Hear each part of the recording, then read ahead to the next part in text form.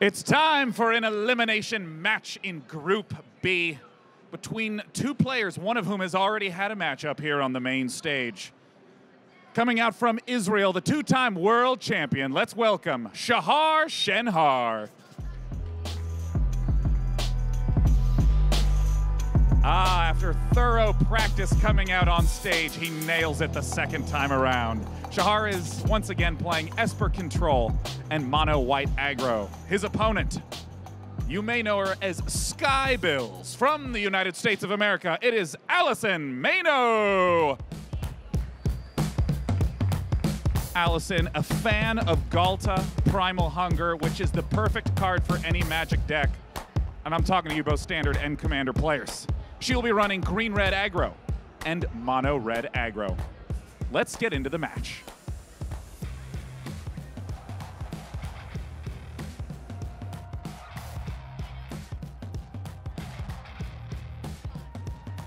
All right, so we will have, as Day9 mentioned, Esper and Mono White versus Green Red Aggro and Red Deck wins. So Skybilz opting for the aggressive approach. No control, no none of that. I'm going to go fast and I'm going to smack face and you will have to deal with me. Yeah, and I like the approach that Skybilz took going into this tournament. Of course, you have access to multiple aggressive strategies, and I like picking two very different aggressive decks. We have, of course, a green-based aggressive deck with lots of large creatures, and then on the other side, a very, very hyper-aggressive deck. So I think both of those decks have good and bad matchups, and I think even when you're bringing two aggressive decks, it is important to bring decks that have two different strategies so that you cannot get taken advantage of in Game 3 and make it so that it's extremely easy for your opponent to choose what deck to play in that third and final game. All right, so taking a look at the players' decks, this is Shahar's Esper Control. Key cards, of course, being Kaya's Wrath and Teferi, Hero of Dominaria. We're very familiar with this Esper list so far. Yeah, one copy of Nezahal there, over there in the corner, so a little spice, expecting a lot of Esper Control in the field and making sure you have kind of that Mirror Breaker in your deck. Oh, I do like that. Yeah. A creature, yay! All right, taking a look at Shahar's Mono White Aggro. Again, you want to go fast, you want to get all your one-drops out, you want your Loxodon, convoking every single little one-drop you have, and just, yeah, finish it off with Unbreakable Formation. I love this card. Yeah, and one thing that you actually see, what you've seen in kind of this best-of-one environment that we're in, is more copies of Unbreakable Formation in the main. And this card has been truly impressive in Best of One because not only is it's kind of like what I like to call the Mirror Breaker.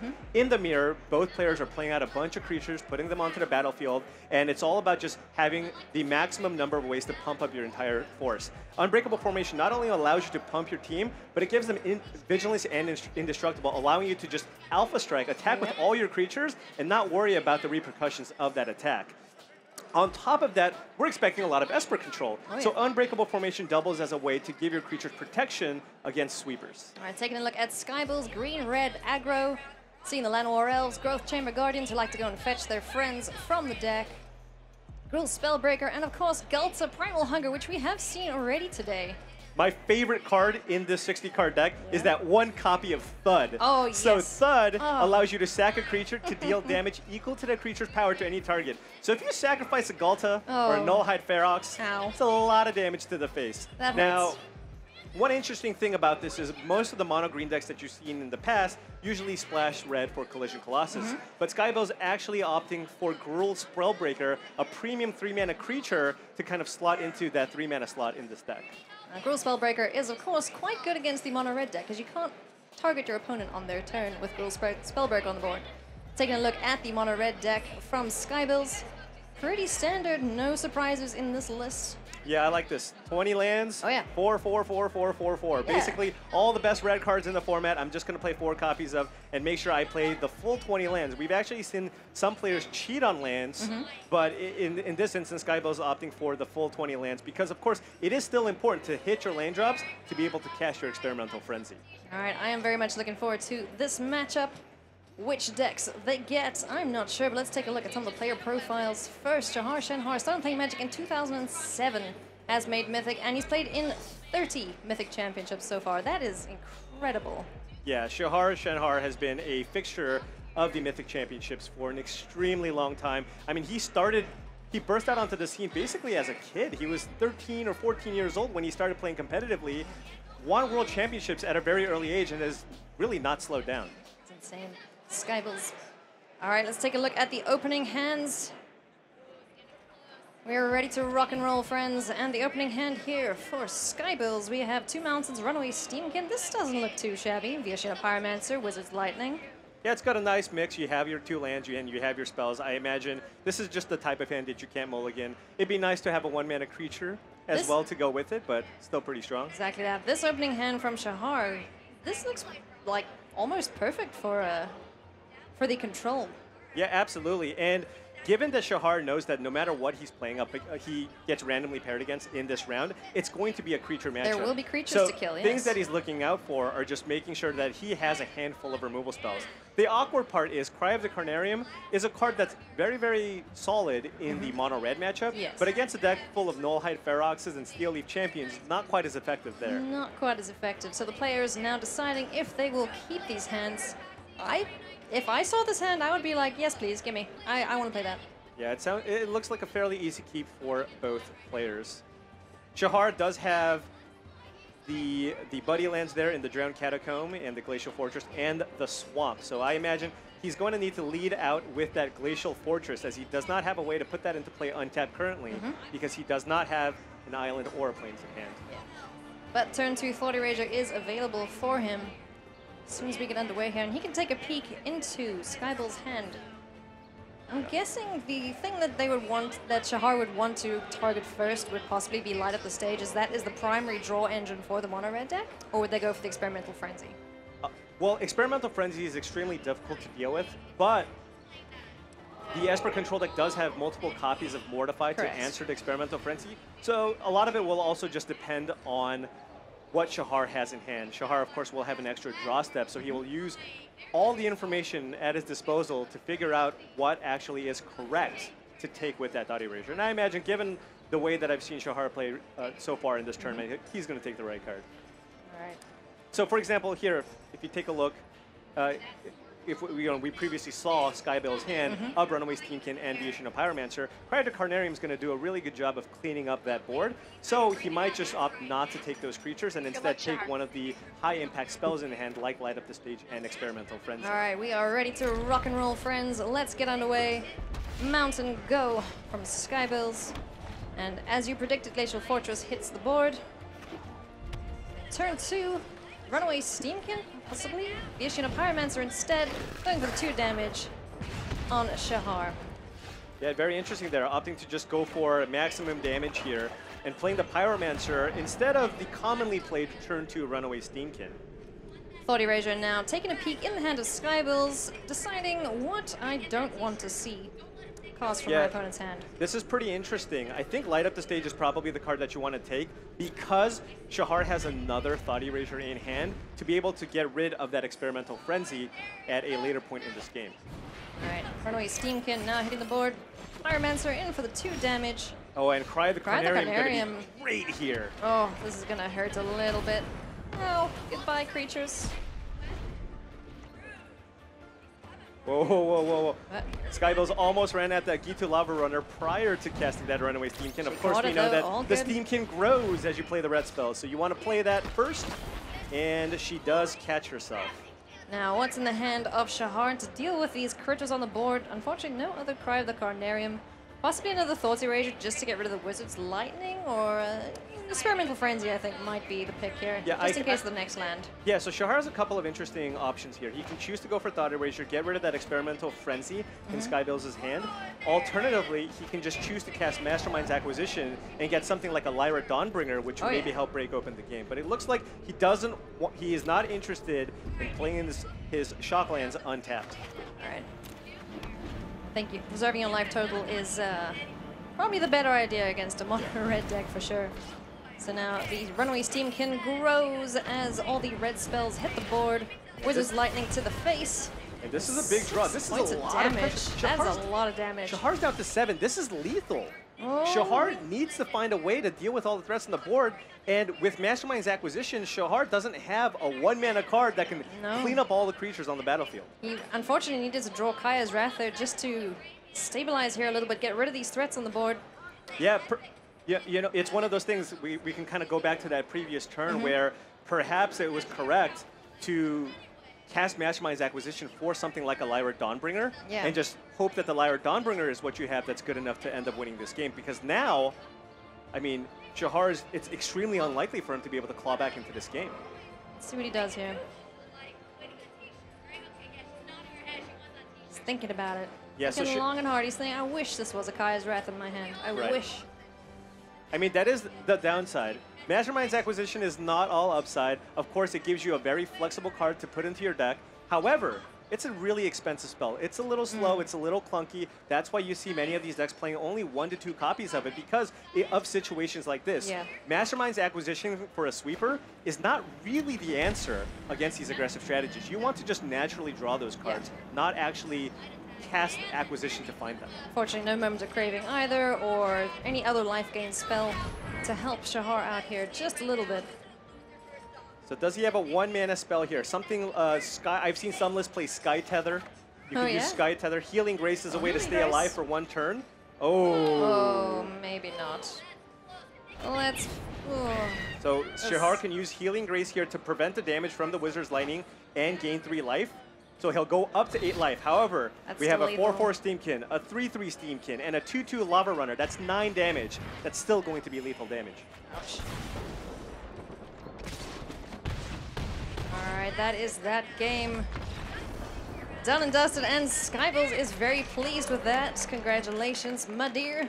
Let's go on to the next game. We will now see the green-red aggro versus mono-white. Yes. And this is a fairly interesting matchup because a lot of people would think, well, you know what, the green deck has just all the bigger creatures, so it's going to be heavily favored. Well, that's not necessarily always the case because the green deck doesn't play a lot of removal spells. And the white deck, if you don't have removal, Banalish Marshal is starting to look pretty great. Venerated Loxodon, Unbreakable Formation. The white deck actually has a lot of ways to pump up its creatures. On top of that, it has the ability to play multiple spells in 1 turn, play a lot of one-drops, play a lot of cheap cards, play Loxodon, or even something like a Conclave Tribunal to deal with the big creatures that the green-red aggro deck can muster up. We might even see a race on our hands. Right. Opting not to block, instead just trying to get through as much damage as possible against the opponents. Yeah, I'm very keen to see this matchup. Let's go, aggro, let's go. Yeah, one of the more important cards that you want to draw, especially in the green aggro deck, is Llanowar Elf. Being able to go turn 1 Llanowar Elf into Steel Leaf Champion. That's how you can kind of keep up with just the pure aggression of the mono-white aggro deck. Opponents both keeping their opening hands, pretty good hands as well. Health Collector, maybe not the 1-drop you'd want to see if a Llanowar Elf is available. I think I'd happily trade off here. You just want to kind of prevent the damage. And one good strategy when you play against the white aggressive deck is you really, if somebody offers you the trade, you usually want to take it because of all the powerful Convoke cards that the white deck has access to. So in order to prevent the Convoking from happening, you just want to trade off all the creatures. Yeah. So Merfolk Branchwalker finding the fifth land for Skybilz, which means the Growth Chamber Guardians will be able to hit the board eventually and adapt straight away. This one feels a little bit worse to trade off because, of course, even if you trade with Tide Taker, you're still going to be giving your opponent a token. And Shahar Shenhar with the classic draw. This is the one. This is the draw that's won many games. The old History of Benalia into another History of Benalia. That's right. Oh yeah.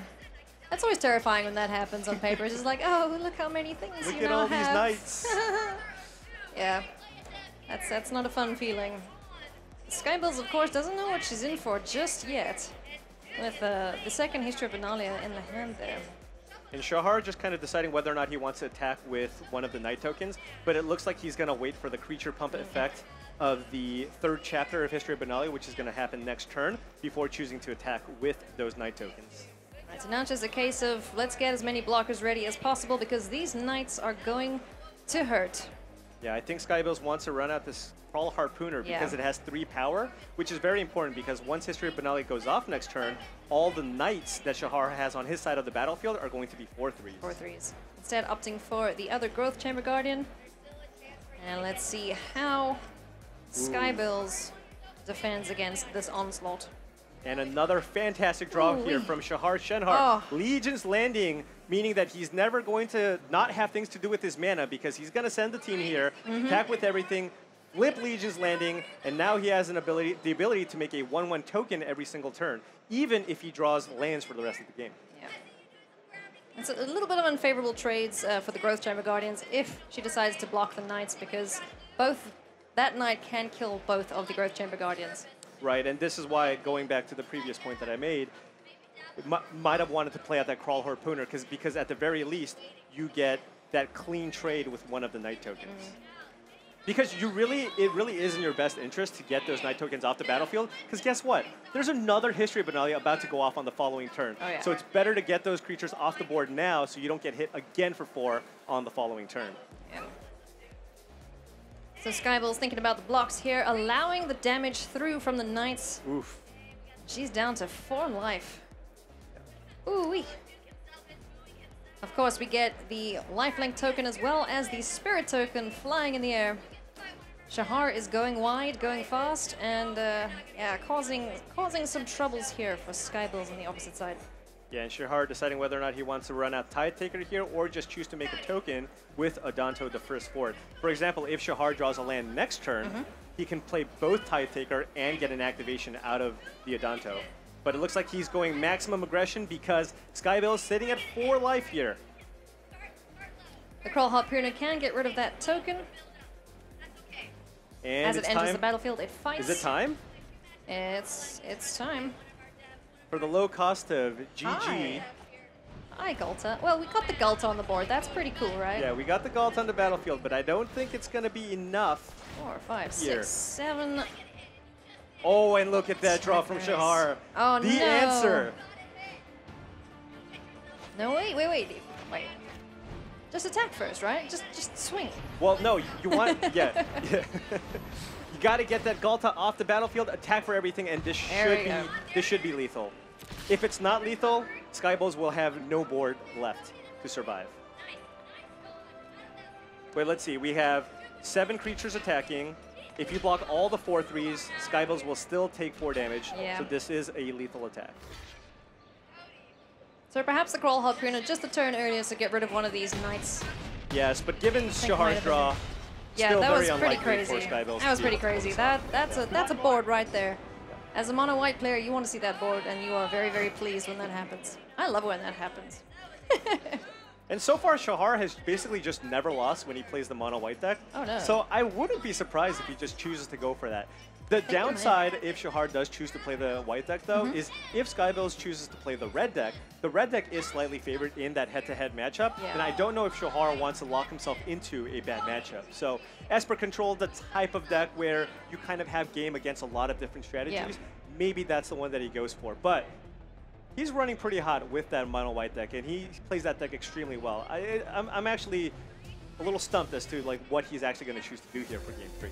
You can see both players now considering their options, deck A or deck B. What do I take? What is my opponent taking? Looks like Skybilz is ready to rock and roll. Shahar, what you picking there, bud? Let's go. Oh, I am very, very curious to know what he's picking. Well, Skybilz did just win with the red deck, so just, you know, if it's not broken, right? It's not broken. Don't fix it. And also, just keep in mind, there's a not a 50% chance, but there is a chance. One of the decks that Shahar brought was the white aggro deck, and Goblin Chainwhirler is such a powerful trump card against the white aggressive strategies that it wouldn't be surprising to me if Skybilz opted to play the mono red deck. All right, Shahar on the play with the white weenies. That looks like an excellent hand. I see Unbreakable Formation in there. I hope we see that played as well. Pretty good hand from Skybilz as well. 3 mountains, Runaway Steamkin light up the stage. Yeah. And I will say, despite Chainwhirler being extremely effective against the mono white deck, if the mono white deck is on the play, it can beat it. Because you can get the draws where you curve out and you play that Venerated Loxodon, you curve out and then play Unbreakable Formation. Those are ways to play around the Goblin Chainwhirler. Unbreakable Formation, also a way to get around any Wizard's Lightning or Shocks or anything like that.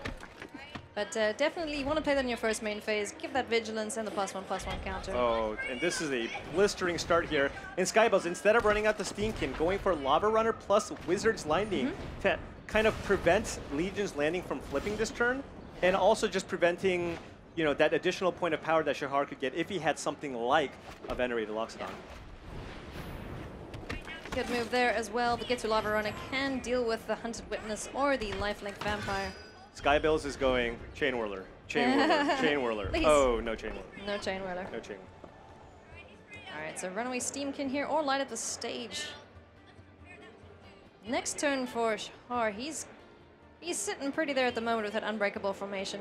Yeah, +1/+1 counters, flipping Legion's landing. Yeah, this was the turn where Skybilz absolutely needed to find that Chain Whirler, because 100%. on the following turn, next turn, Shahar is simply just going to cast Unbreakable formation here and make it so that none of his creatures can die to Chain Whirler, and also flip that Legion's landing. Yep. So here we go. Main phase, Unbreakable formation. Allowing him to give the +1/+1 counter and Vigilance. The Vigilance with this Unbreakable formation is so good with Convoke effects, because you can swing and do your attacks, and then, oh cool, I'll just, you know, tap my guys to either steal your thing or just pump them up another time. And here it is, Unbreakable formation. What could possibly go wrong? Oh wait, nothing. All your creatures are indestructible. Getting in the big attack, flipping Legion's Landing. We now have Adanto, the first forward, onto the battlefield, which is an extremely effective card against the mono-red deck, producing an endless supply of 1/1 lifelink Vampire Soldier tokens. All right, but Skybilz does have 2 removal spells at her disposal. Let's get rid of some creatures on Shahar's board. And has to fire off that Shock main phase, of course, because that Tide Taker is on the battlefield. Mm-hmm.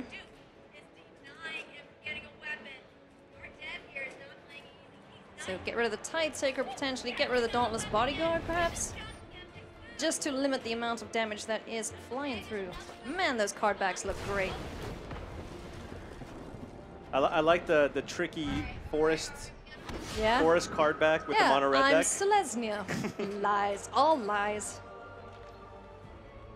And now Skybilz has the ability to cast Wizard's Lightning at instant speed because she did target the Tide Taker with the shot. Yes. Hunter Witness in the hand of Shahar. And Shahar has a pretty safe attack with everything here. What's cool about saving this Wizard's Lightning is it does allow the Runaway Steamkin to block a 2-powered creature and not die, which is always useful because of the plus effect. I mean, Skybilz is certainly doing her best here to survive, and she's going to have reasonable blocks here. The Runaway Steamkin, like you said, can eat one of these 2/2s on the battlefield. Would it be best to go for the Vampire or for the Hunted Witness in terms of the block? I think Skybilz is going to use the Steamkin to block the lifelink token because you don't want more creatures on the battlefield. All right. And you also don't want your opponent to gain a bunch of life. Interesting. All right. Oh, the Dauntless Bodyguard must have targeted the lifelink token. Correct. So now we have a choice here between Experimental Frenzy and the Lightning Strike. Actually, you can do both. So you can use Lightning Strike, yes. get the 4th counter on the Runaway Steamkin, then use the mana from the Runaway Steamkin to run out the Experimental Frenzy. So it's possible. This could be a very good turn here. Skybilz might be able to turn this around if she can string together some spells. Oh, but that's not what you want to see. No Experimental Frenzy. No biscuit. Misbehaving like that. We don't want to see your friend on top of the deck.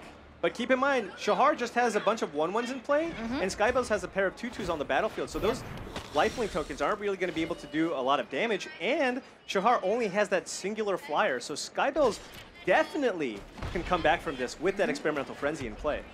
But Shahar is still able to create that 1/1 lifelink token from Adanto, the first fort. What is it? It's a land. What's next? Okay. Lightning Strike, good. Get that flyer. Good, good. Get that flyer. Get him, off you go. Another land, unfortunately, off the top there for Skybilz. On the end step, Shahar will create another lifelink token. Right, so this is not quite lethal for Shahar. If Shahar finds a removal spell or a way to pump his team, it would be lethal. But Shahar now has 5 attackers to Skybilz's 2 blockers. If Shahar chooses to attack with everything, Skybilz will go down to 1. All right, History of Venalia applying some extra pressure there. Let's see. What is behind this mountain for Skybilz? Will Shahar attack with everything and throw away 2 Chain Whirler creatures? now.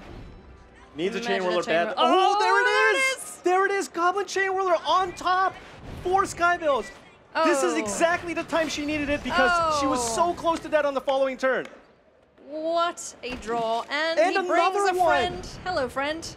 Would you like to remove the rest of this board, please? Thank you very much. So now that's going to take the Knight token and perfect. the token from the Hunted Witness. This game has more. turned around. Skybilz is now firmly in the lead in this game. Oh, more, just more. Keep going, keep going. Look, it's not stopping. How many She's not- cards she is that? can't More, stop, won't more. stop. Look at this. This is fantastic. I love it when Experimental Frenzy does crazy things like this. Go. Go, little red things, go. All right, now this is the kind of game I want to see, friends. Oh, and I like this aggressive use of the Runaway Steamkin, hoping to find more spells with the mana, but doesn't matter. I mean, look at this board. Look at what happened in the course of just one turn. That was insane. Goblin Chain Whirler, you rude thing, you. All right, now all of a sudden Skybilz is in control. Another Goblin Chain Whirler hits the board. And a Fanatic of Firebrand.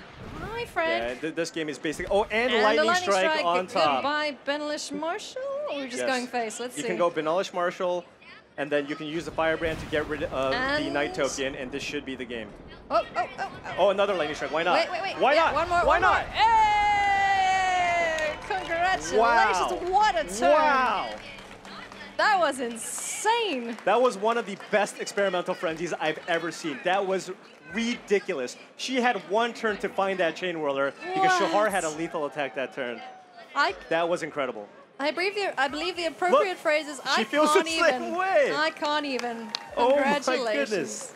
Congratulations, you have defeated a two-time world champion in Shahar Shenhar. That's a good notch for the belt there, I'll say. Right. Wow. Insane turn of events there. That just shows you the power of Experimental Frenzy. When it behaves, it is just completely bonkers. Right. The thing is, sure, you can have maybe one or two turns where it kind of whiffs for you, but if the game goes on for 3 or 4 turns, it will win you the game. And, you know, going into this matchup, going into that third game, I was really wondering, because Shahar has not really lost a game with that mono-white deck. At the same time, this red matchup isn't exactly the best. So I was really curious what he was going to go, and he was like, you know what? I'm going to stick to my guns. This deck has done me well. I'm going to be on the play and try my best. But Skybilz squeaking it out there with that Experimental Frenzy. Wow. All right, we are ready to talk to Skybilz. Let's throw it over to Becca now. Becca, take it away.